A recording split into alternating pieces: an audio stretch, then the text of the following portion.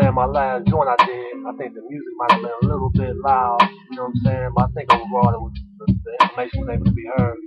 But I'm gonna kind of reiterate some of those points just for those who may not be able to hear what was said, you know what I'm saying? I can hear what I was saying because I know what was said and shit.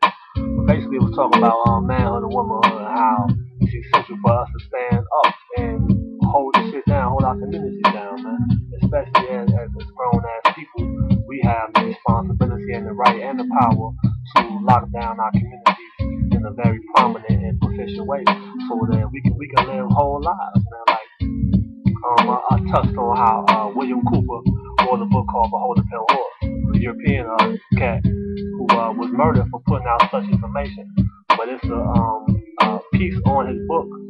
It's called segment he did, which is called Quiet Weapons for Silent Wars. Quiet Weapons for Silent War, which you can access on the internet. Well, might have been Silent Weapons for Quiet War, either or, you know what I'm saying? You play with both ways, but nonetheless, the information was dealing with how to subdue the enemy without fighting, which I told you before was the acme of skill, according to Sun Tzu. Is subduing the enemy without fighting. So that's the whole criteria.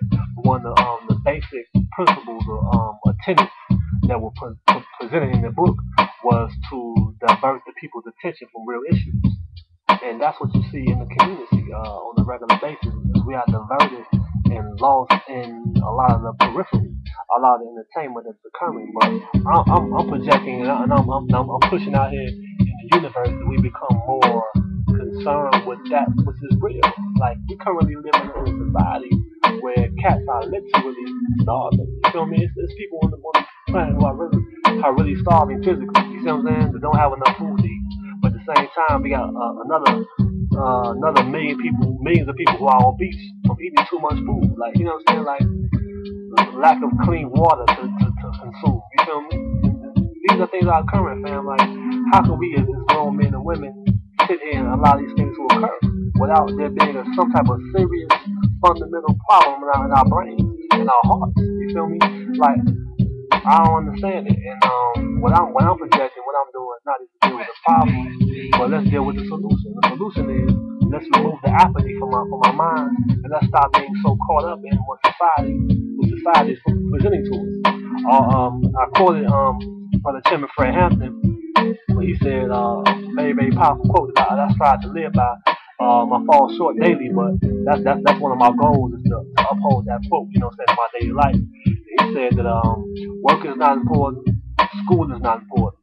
Nothing is more important than stopping fascism, because fascism will stop us all. You feel me? So we have to understand that nothing is more important than living the life that the Most High gave us to live. And the Most High did not make us career women or career men. Our only career and our job is to uphold the glory of the Most High. And we do that by showing the glory and the power and stimulating the force within human beings and the planet that sustains us. So I'm saying is, as men and women, our goal should be, in my understanding, man, is to uplift other human beings in a very profound way. Not the way society says do it, but in a very strong, potent way by which we are affecting people's lives so that the BS that they're going through will no longer occur.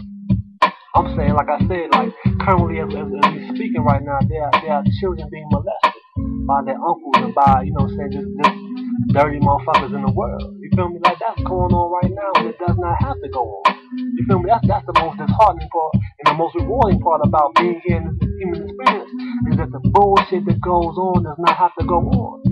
If real men stand up, like I said, when real men stand up, little boys sit their ass down. When real women stand up, little ass girls sit down. So we have to become those real men and women that are pushing and promoting real life. Real life, man, because this shit is not fucking real life, man. This is protracted state of death. This is decorated death. You know what I'm saying? Because it's like my big homie talk about a lot of times that spoiled food. They take spoiled food and they season it up to a certain extent, so we don't understand, we don't taste the fact that it's spoiled fucking meat, or rotten meat, or rotten vegetables, or rotten whatever the food substance is, because they season it up. So since we're seasoned with so much reality TV and NBA playoffs and baseball and maybe all this other, you know what I'm saying, peripheral type of shit, we don't understand that we're not partaking of real life, real ingesting death on a consistent basis, fam. This is not nothing I'm saying metaphorical. This is shit is literal, man. We got 10-year-old little boys that don't understand how to deal with conflict in a peaceful manner, so they shoot motherfuckers on the bus. This shit occurs in grown, like I said, grown ass men are sitting around, man, watching the playoffs. Like it doesn't concern them, man. You feel me? Like this has to be changed if we're gonna call ourselves human beings.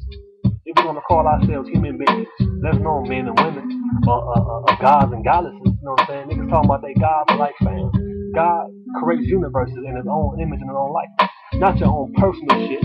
But I'm saying we have to go beyond the personal, because like I said, we are into this individualistic salvation. As long as I'm okay, man, that's on them. That's their problem. Who gave us that thought, man? How could you be a black man or a businessman talking about that's their problem? You know what I'm saying? There's no individualism in our understanding and our culture. I don't think there was a word for that shit as an inner fucking visual. Like, what is that, man? I am because we are. That's the axiom and the principle that we stand on. I am because we are. So what are we gonna do with our people, with our children, with our earth? You feel me? Niggas don't even go their own food, man. Like we eating food from Jews and all these. That's abomination against God, man. You know what I'm saying? Like, how the fuck we gonna allow our enemies to feed us?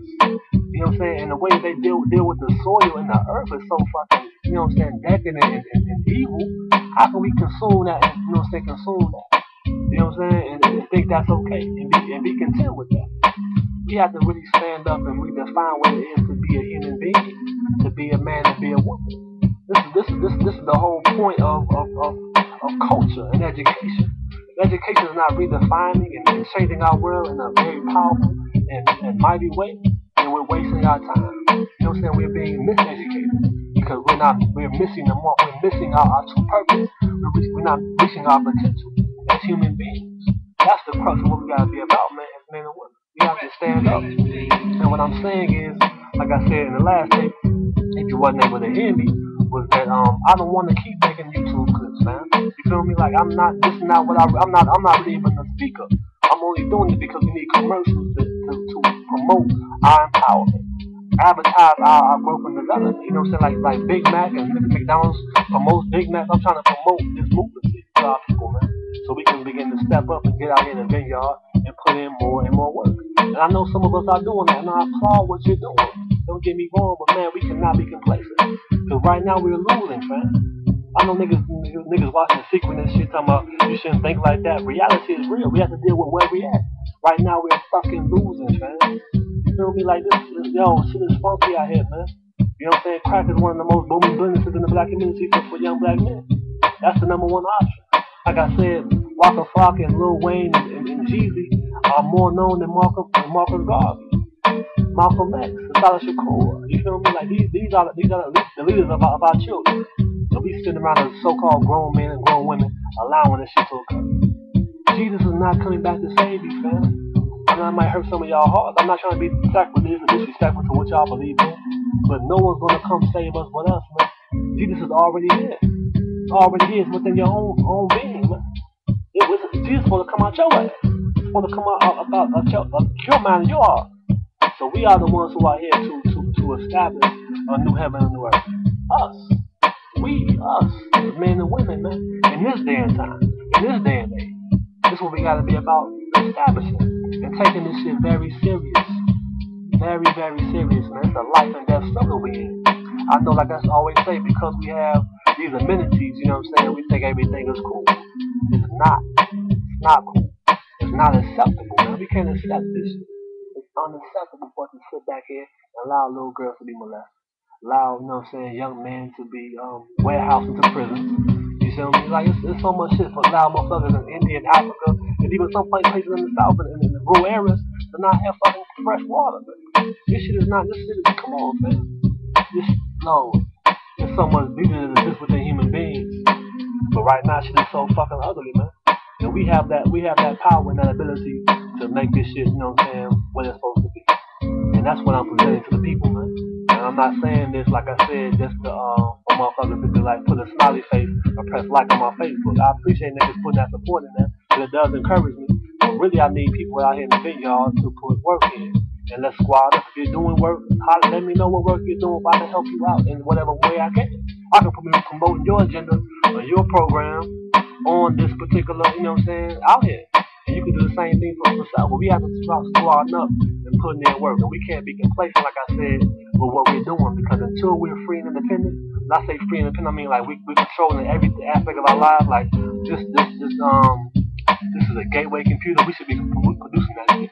The Sony record player I'm playing right now, we should be producing that shit. The food we eat, we should be producing that. The schools we have, we should be producing that. We should have our own military, our own Navy, our own Air Force. Everything should be produced by us. And it should be produced in a righteous manner and maintained by us in a righteous manner. Until we at that particular level, fam, then it doesn't mean nothing. Until Dr. York and Mami Abu Jamal and Jamil Alameen and Sekou Odinga and then other individuals are free from the fucking jail cell, we losing. We lost. We are losers. We have to accept that, man. We have to flip that energy, flip that current, and start putting in this work in a more cohesive and more collective and more powerful fashion. And holler at me, man. You know what I'm saying? It's gonna be something. It can be a very great summer, man. It can be a very powerful and very prominent and very prosperous summer if we get together and put that work in. So holler at the boy 773-396-3276, man. Holler at me direct, man. Hit me up on my inbox or whatever on the Facebook piece, or hit me on the email lifeisgood83@yahoo.com. And yo, let it be known, man. I'm putting myself out here, fam. You know what I'm saying? Like, you know, cause if y'all been watching my shit, them people are watching my shit. Not trying to say I'm some big time nigga, cause I'm not. But I'm telling you, I know, yo, you know what I'm saying? I'm being seen by other forces. You know what I'm saying? So at least let my people see this shit and let's act on this shit before, you know what I'm saying? But I feel like, I know what I'm saying, I got guys to protect you behind me, but you don't never know what it is going on out here, you know what I'm saying? But, yo, just get with your boy, you know what I'm saying, and let's put this work in, man, and get it done. Peace and love.